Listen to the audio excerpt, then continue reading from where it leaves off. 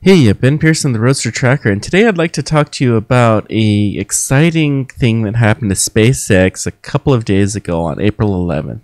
And no, I'm not talking about the Falcon Heavy mission, although it did manage to go successfully and it did manage to land all three boosters successfully. But what I want to talk to you about is what happened about 90 minutes before then, and that is that SpaceX won its very first ever interplanetary contract. Now, of course, they've sent stuff into interplanetary space before, namely Elon Musk's Tesla Roadster and Starman, but that was done on their own dime, and it was really just kind of a test shot for the Falcon Heavy. So I find it fitting that they won their first real one shortly before then.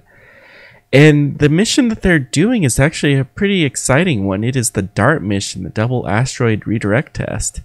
And basically what it's going to do is it's going to aim at this guy, the moon of Didymos, which is known as Didymoon. Just an informal nickname. It doesn't really have a real name. And it's going to hit it for science. Specifically, it's going to try to tell if we can hit this thing, if it will change its orbit, both around the sun and around the asteroid that it's centering. And if by doing so, we can use this to prevent an impact to Earth. Now, how much of a velocity change is this actually going to happen? Well, it's on the order of a fraction of a millimeter per second, which doesn't seem like a lot. But over a long period of time, it can really add up. And one thing that I find interesting that's possible with this, although I don't really know, one of the fundamental mathematical constants in the universe, the gravitational force, is very difficult to measure. The reason being is you have to see how much gravity interacts between two different bodies of a known mass, and that is not very easy to do. We don't know exactly how much the Earth weighs. We know the product of the gravitational force and mass very well, but we have a much less certain knowledge as to the effects otherwise. But by hitting this, we can get a really good estimate of its mass, and because it's orbiting another object, we can have a relatively good estimate of its gravitational effect.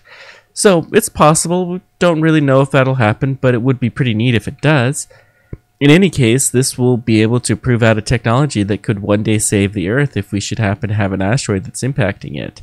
We could impact it with one of these impactors such as DART, and if we do this, you know, several years in advance, then that millimeters per second really adds up to the point where it will no longer impact Earth.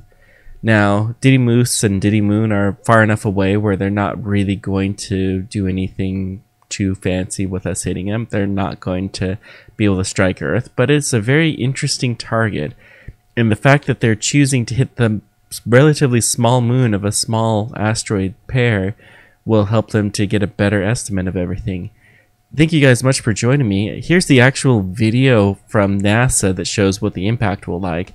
I'm not quite that skilled to do that in Universe Sandbox, but yeah, maybe I'll give it a shot sometime. But this video is way cooler than anything I could come up with. Let me know whatever questions or comments you guys have, and let me know what you would like to see of impact in deep space for science. Take care, and until next time, keep on tracking.